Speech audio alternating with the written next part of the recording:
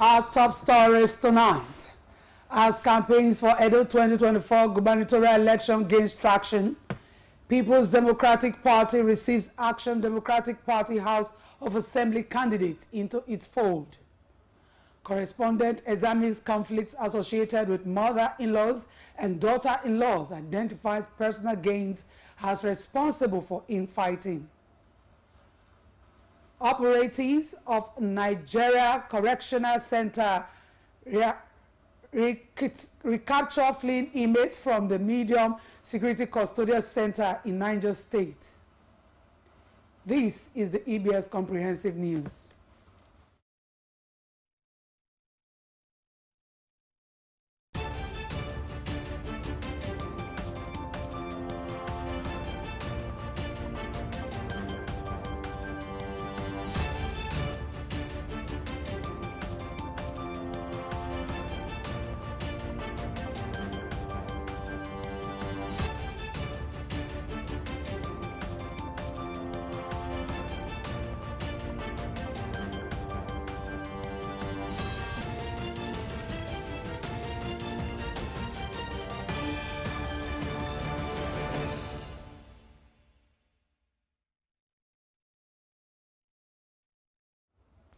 Good evening, and thank you so much for joining us on the EBS Comprehensive News.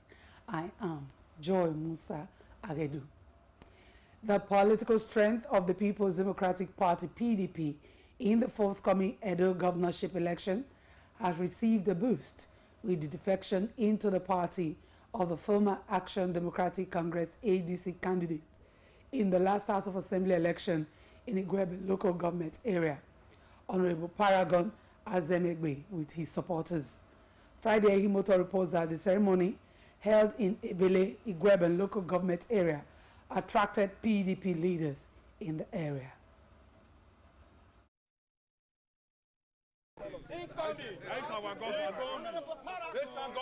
Dr. Aswe Igodalo, upon arrival in Ward 6, Ebele, Igwebe local government area, was received by Timi supporters.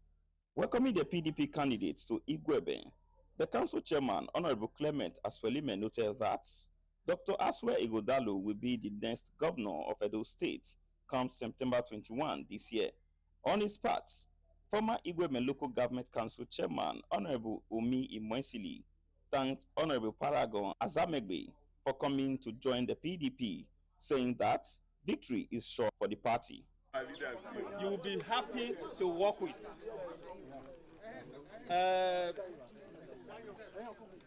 Paragon, we are going to work together, strategize to deliver more than 90%. PDP is a belly and a belly is a belly. So we didn't want a situation whereby the next election we start hearing ADC and all those ones, the labor and all. May we not labor in vain. Dr. Aswe Igodalo says Honorable Paragon Azemagbe joining force with the PDP, the forthcoming Edo governorship election will be a walkover for the party and assure that he will run a government of inclusiveness and development if elected. And I'm very happy. I thank God. I know that a lot of hard work is going on. And I pray that we will continue with the work. Amen. What I said the last 2 times I come here, I repeat it. Because I don't want me to talk too much. He said we make each other proud. Yes. Igweben will make Eastern Land proud. Eastern Land will make Igweben proud. But I, by the grace of God Almighty, when I become governor of this state, by the grace of God and the goodwill of the people of Edo State, I will make Igweben proud. I will make Eastern Land proud. That's the only thing I will say. And I will make Edo State proud. On his part, Honorable Paragon Azemegbe said his decision to join the PDP was as a result of the antecedent of Dr. Aswe Igodalo in the past, promising to work for the victory of the party in the governorship election. When I saw the antecedents of Mr. Aswe, the incoming governor of Edo State, and I've checked what he has done before now, I decided to work with him. That prompted me to work for People's Democratic Party, which is PDP. Meanwhile, Dr. Aswe Igodalo also made a brief stopover at the residence of Mr. Fidelis Owobu, also known as Omoba, in Okuta, Ebele, Igweben local government area. Friday, Ehimoto. EBS News. Ahead of the Edo State gubernatorial election, the People's Democratic Party governorship candidate, Dr. Aswe Godalo, has inaugurated Aswe Godalo Osaudion Oge Women in Ubiaja, East and Southeast local government area. Friday, Motor reports that Dr. Aswe Godalo was also received by modern traditional medicine practitioners of Nigeria and Oodua People's Congress, OPC.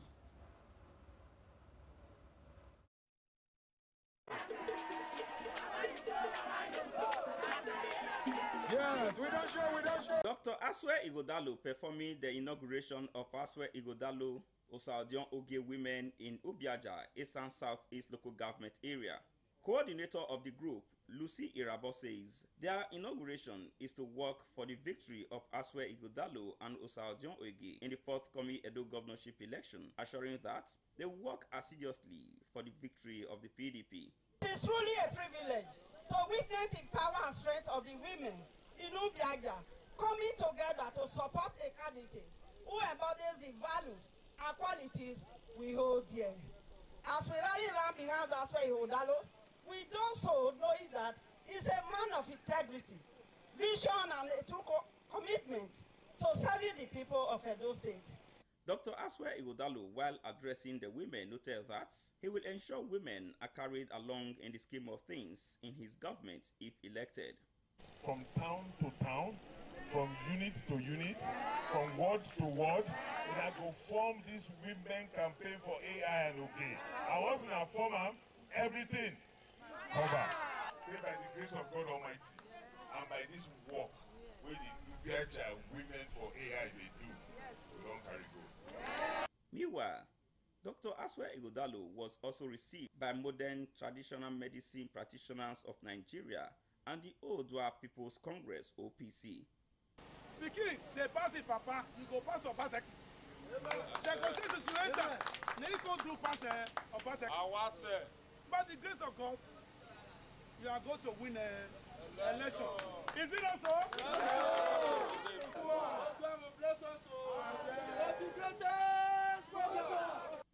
Friday, Himoto. EBS News. Research revealed that there are always more conflicts between mother-in-laws and daughter-in-laws when compared with that of father-in-laws and son-in-laws.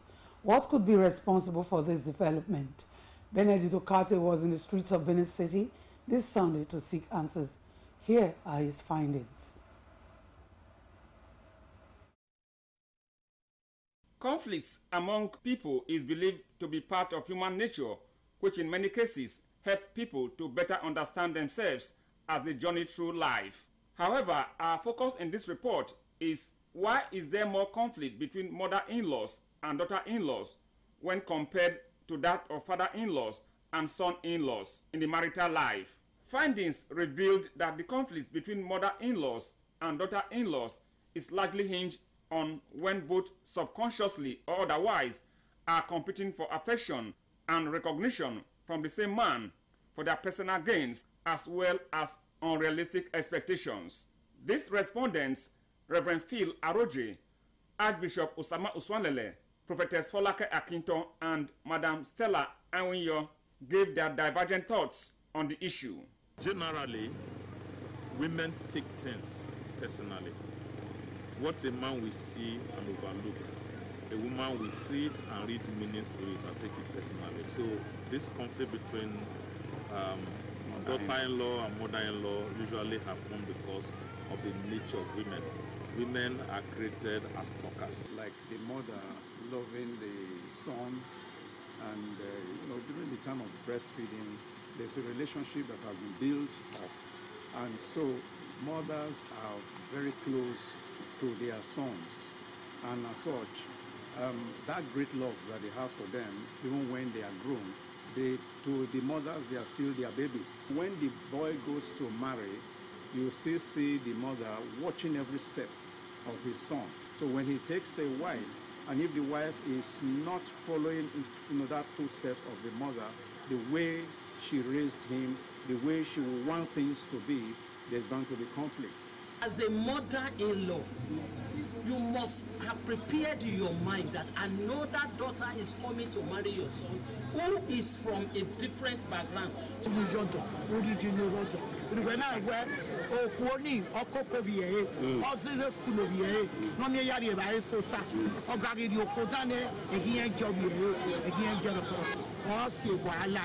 Archbishop Osama Uswanlele and Prophetess Folake Akinton gave tips on how to curtail the common conflicts between mother-in-laws and daughter-in-laws. Your son has a life to live. He has a home. He has a family now to build. So interference should not be there.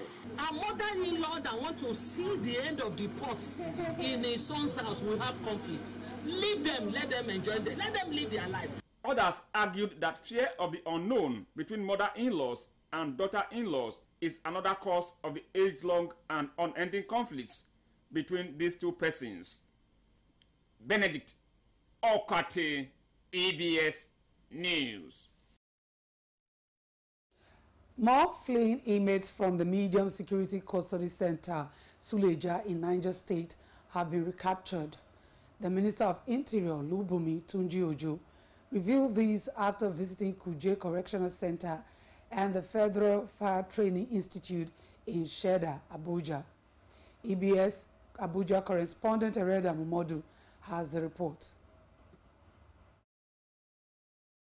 About 119 inmates of the Medium Security Custodial Center escaped in April following hours of heavy downpour which destroyed parts of the facility. The minister, who declined to reveal the total number of inmates so far recaptured, assured that the security agencies are on top of their beats and are closing in on recapturing the remaining ones. He said his ministry is undertaking different projects to ensure the safety and security of the nation's custodial centers. Basically, it's not just about Kuje. I am happy to tell you that about 9 of our correctional centers too, we are working to rehabilitate. Even the Suleja, I need to mention that the Suleja Correctional Center, that the war came down, you know that it wasn't because we were not doing anything, because that most people didn't understand that before the war came down, that we had already started making the walls, you know, rebuilding the wall. But because the correctional center, we can't break all walls at the same time. We have to segmentize it. Yes, we have recaptured a lot of people, and work is actually going on. And we're working with other sister agencies, but the details of that I won't be able to disclose in front of camera for security reasons, you know. At the National Fire Academy Sheda, Tunji Ojo disclosed plans by government to transform the academy to a world-class facility. What we're about to do here is arguably the best and the most sophisticated fire academy in West Africa. And by the grace of God, on the 28th of May, we'll be having the groundbreaking, and we have a completion period of just 1 year to be able to deliver it. We are bringing down a lot of projects here, and we're erecting modern fire academy that is that can be compared, you know, to the best you can get anywhere in the world. Because the minister listed some of the projects that will be flagged off by the president, to include a clinic, worship center, prop center, sports arena, lecture halls, hostels, amongst others. Henrietta Momodu, EBS News. You can watch Edo Broadcasting Service on StarTime Channel 113 and GoTV Channel 141. For more on our news, you can now subscribe to Edo Broadcasting Service TV on YouTube. You can now report motorists driving against traffic one way by recording a video of the vehicle and sending the recorded video to this WhatsApp number 0813 203 0846. Still to come, House of Representatives launches investigation into irregularities in the issuance of international passport and utilization of resident permits. Details of these and more reports after the break. Public service announcement. It has come to the attention of the state government that many civil public servants in Edo State Particularly, those in outstations have failed to update their records on the Edo Gov platform as directed by the state government recently. Accordingly, the state government is giving another window of opportunity for civil public servants who have not updated their records to do so. Such officers are to furnish the Director of Shared Services in their respective MDAs with their accurate data, and the Directors of Shared Services are to transmit the data to the team set up by the government for this purpose unfailingly. Between the hours of 9 a.m. to 4 p.m. daily on any of the following dates: Monday 6th to Friday 17th May 2024 at the conference hall of the Office of the Head of Service, Government House, Benin City. Please note that failure to comply with this directive will attract severe sanctions in line with the rules applicable in the service. This announcement is signed by Berase G.O., Permanent Secretary for Head of Service. Your guy. Olumide Apata. See us we dey like beans and rice. Edo people, I will never leave your side. I will never ever. I dedicate my time forever. Time to you, my people. Even if the road be rough, I know mine. 'Cause together we shall stand. People, make we all come out on election day and vote Olumide Osaigbavo Akpata, una guy, as governor of Edo State. He ready to change our story and bring better life for we and our pikin them.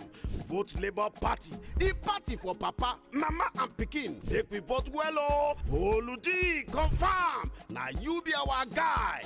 Labour Party, forward ever. Olumide Akpata. Edo, are you ready for positive change? The Edo State government is calling on you, the champions of a cleaner tomorrow, to support this effort of making Edo State great again. Introducing the Mega Cleanup Program, powered by the Ministry of Environment and Sustainability, supported by all 18 local government councils. Every Monday from 6 a.m. to 10 a.m., lock your shops and unite in purpose to sanitize your environment, sweep, clear the drains, and gather the waste for waste managers to evacuate. Traders, this is your time to shine. Beautify your surroundings, bag your waste accordingly for a cleaner, greener Edo. Remember, no more waste on road medians. Our streets deserve better outlook. Be warned, Edo State Task Force will be out to arrest dumpers of waste in unauthorized zones. If you are caught, you will be arraigned and prosecuted before a mobile court. Edo State deserves the best, a heaven for investment. A cleaner state will be a testament to our culture and pride. Let's join hands with the Edo State government to make the heartbeat the cleanest state. Edo ne waire.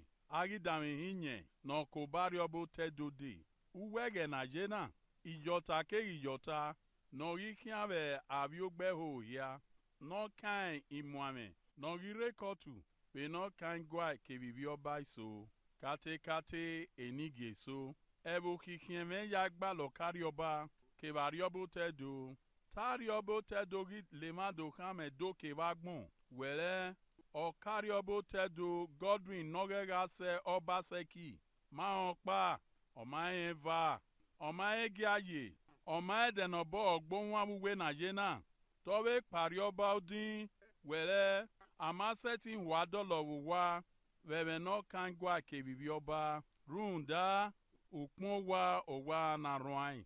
Alroba we lema imeri mahia, omonoba, no yobo wehoi, ne mowe je kwere, na temena ogomowira, na mwezo ke kotu radiowa. Nedo nemuji, nedo kien ni gbombori owe yaso unu, be yakupa konwoe, nedo mie na yega mogboriri, kebuji no yose muhu otagbon, ariobo tedo e omu inyenari, wabi dayo.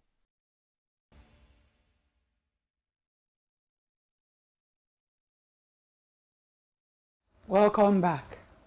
Following petitions and complaints by Nigerians, the House of Representatives Committee on Interior says it will investigate irregularities concerning the issuance of international passports as well as utilization of resident permits. Chairman of the committee, Honorable Ahmed Abdullahi, made this known during an interactive session with management staff of IRISA Smart technology and continental transfer techniques in Abuja. Henrietta Momodu again has the details. The chairman, Ahmed Abdullahi, represented by the vice chairman, Ganiyu Adele, noted that the probe is aimed at identifying shortcomings in the process of passport issuance and implementing necessary reforms to improve the system. He added that the investigation is crucial for upholding the integrity of immigration procedures and ensuring that citizens receive fair and timely treatment. Expressing concern that there is no accurate data of expatriates in Nigeria, the committee disclosed that it will also beam its searchlight on expatriate quota in the country. Information before the committee portrayed activities around payment, issuance, utilization of the resident permit, what we call the green card, is more convincing than that of the passport. Committee has reviewed several petitions, complaints in respect of the issuance of the resident permit.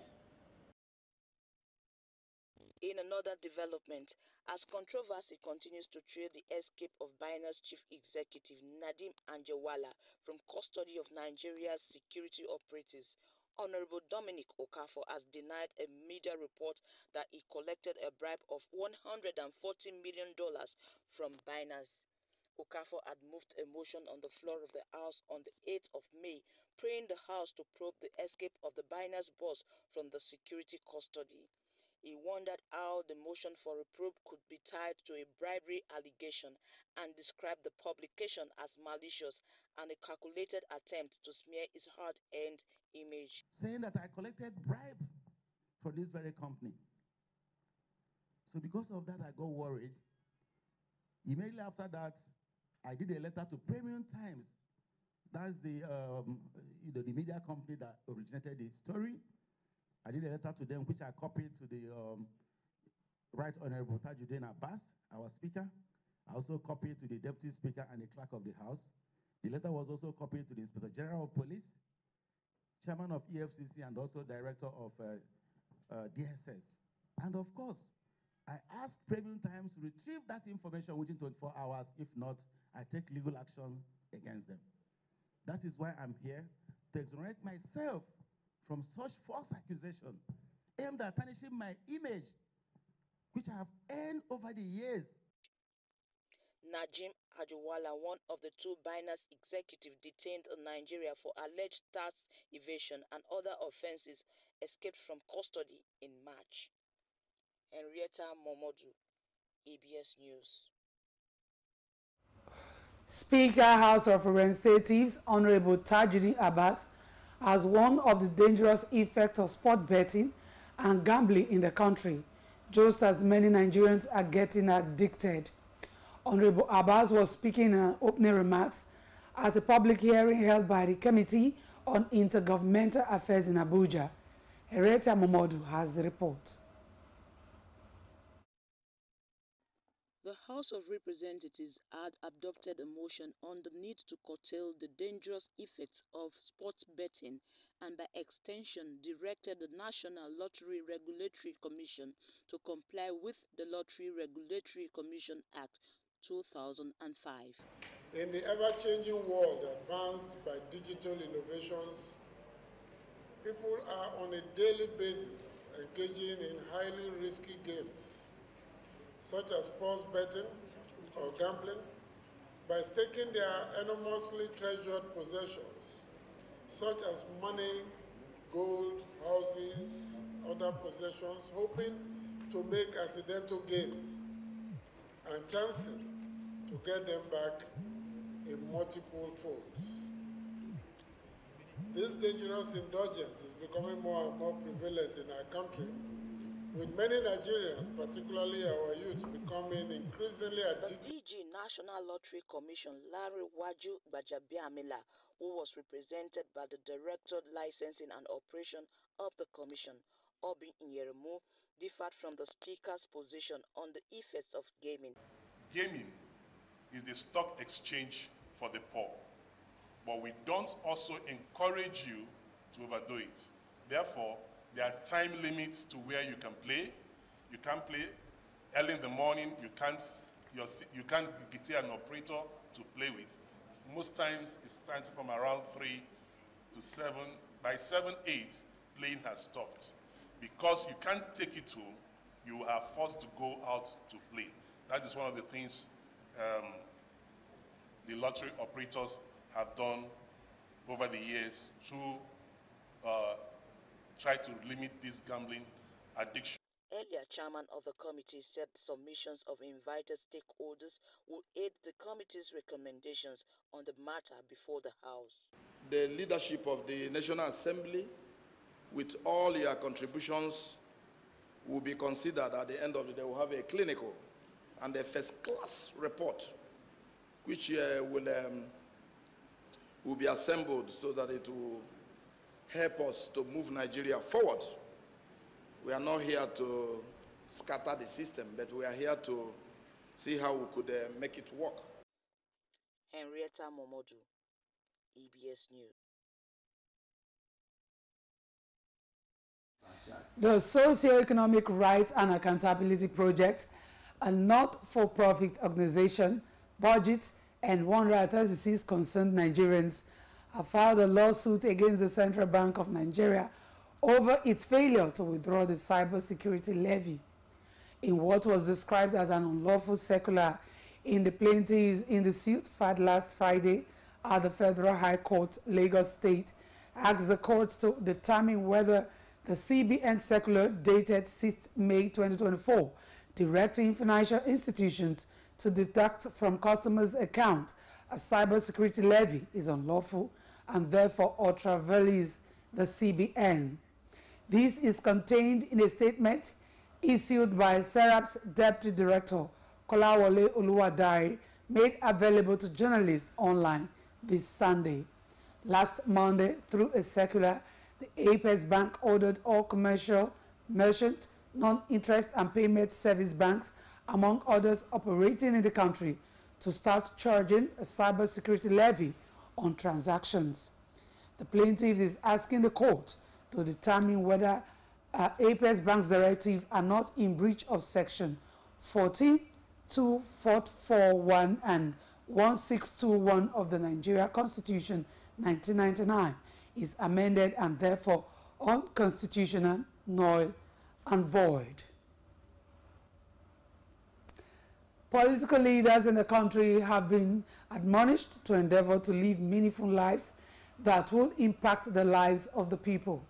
The President, Habitation Church of God International, Reverend Tioluwani Aderibigbe, gave the charge this Sunday when he delivered a sermon entitled Living for What is Important in Benin City.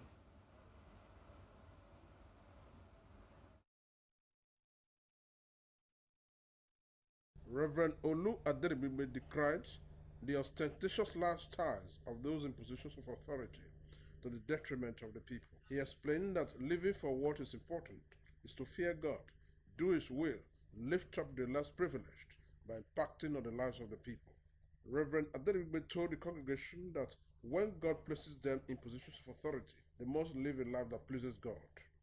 The man that God gives privilege to lead the people, not by your qualification, not by your degree. The other people have degree over degree more than you.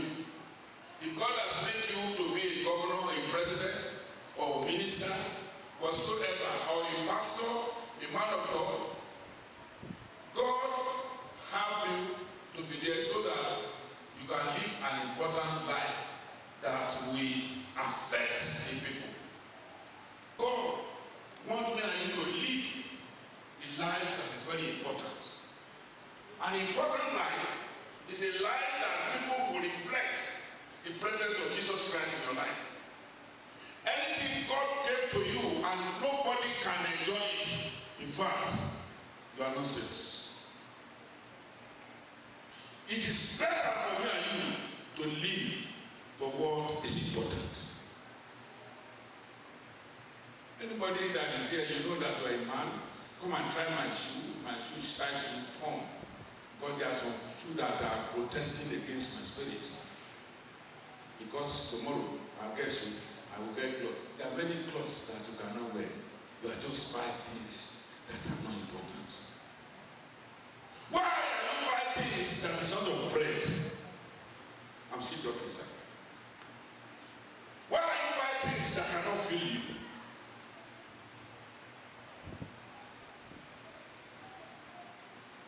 Where are we going when God places you in a position?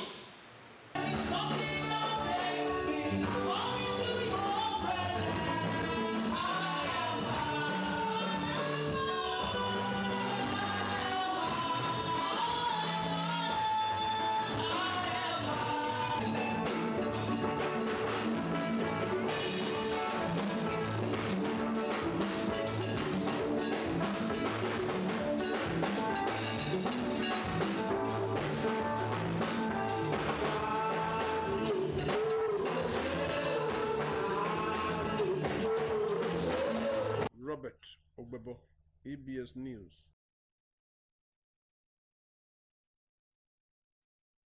Unknown gunmen have reportedly killed 3 police officers, 1 Federal Road Safety Corps personnel in separate attacks in Enugu State.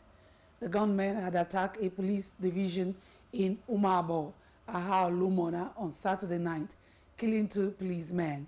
In another separate attack, the gunmen also earlier attacked His Royal Highness Igwe Patrick Eze, also known as Igwe Waziri, at Oba in Udenu, local government area of the state. The Enugu State Police Command spokesperson, DSP Daniel Undukwe, did not answer calls when journalists reached out to him for confirmation of the attack. The student of the Confluence University of Science and Technology, Ogoro, Kogi State, who were abducted by unknown gunmen on Thursday, have been rescued by security agents, including gallant vigilante men. The students were kidnapped while on campus preparing for their first semester exams, scheduled to start on Monday. Commended the gallant effort of all the security agents who went all out to rescue the student from their abductors, adding that the unknown gunmen were confronted with superior power that made them abandon their victims. That was the news. Before we go, be reminded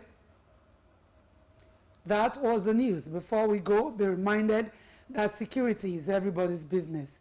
Report any suspicious movement to the relevant security agency. On this note, we want to say thank you for joining us on the Comprehensive News tonight. Do have a beautiful night rest. Good night.